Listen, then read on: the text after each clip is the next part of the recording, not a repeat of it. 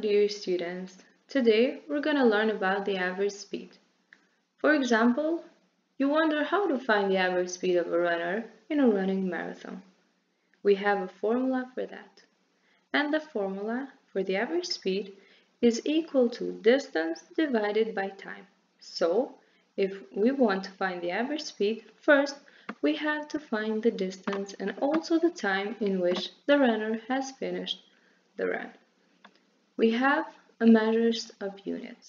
In this case, kilometer or meter represents us distance and hours or seconds represents us time.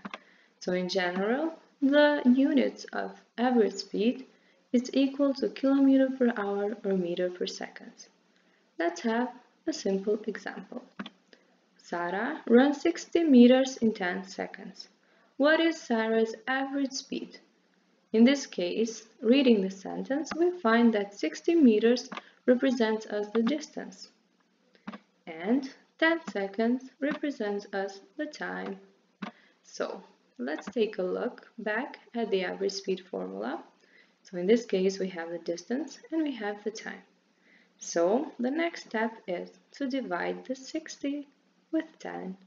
So we divide 60 with 10, which is equal 6. So 6 meters per second because in this case the units of measure are meters and seconds.